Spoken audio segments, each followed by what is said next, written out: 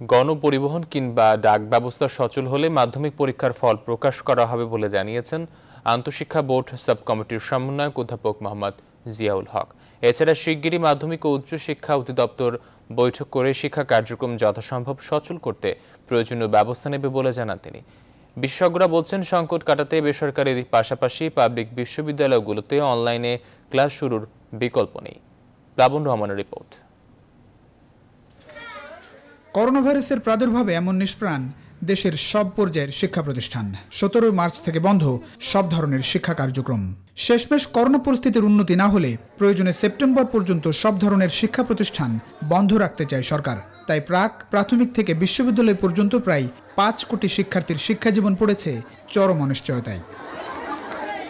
গত 1 April HSC পরীক্ষা শুরুর কথা থাকলেও তা কবে শুরু হবে তা বলা কঠিন।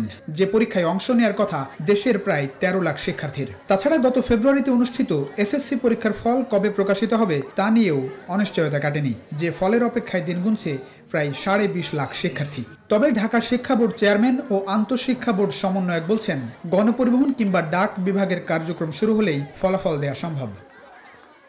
ফলাফল দিয়ে দেবো। এটা ফলাফল গণপরিবহন শুরু না হলে ফলাফল দেওয়া সম্ভব না। আসলে আমাদের অনেক উত্তরপত্র এখনো প্রধান পরীক্ষকের কাছে আছে, ওখান থেকে ট্রান্সপোর্ট ওপেন না হলে এটা দেওয়া যাবে না। গণপরিবহন অথবা ডাকঘর যদি যে কোনো একটা যদি কার্যকরী হয় তাহলেই হয়তো আমরা এটা চেষ্টা করতে পারবো আর কি।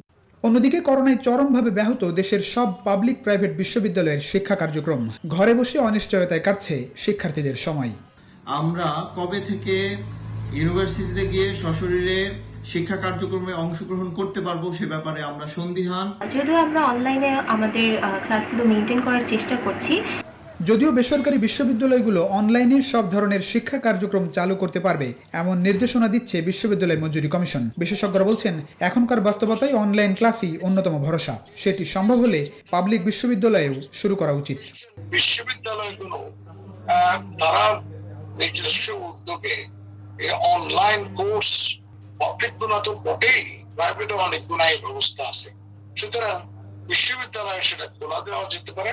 সেশন জট আবার আসার একটা সম্ভাবনা দেখা দিয়েছে এই সময়। স্কুল, কলেজ, বিশ্ববিদ্যালয় সর্বত্রই অনলাইন বা দূরশিক্ষণ পদ্ধতিতে কিছুটা কার্যক্রম শুরু করা যেতে পারে।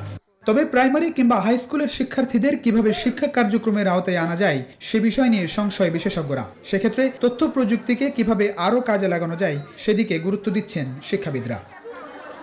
প্লাবন রহমান, নিউজ 24, ঢাকা।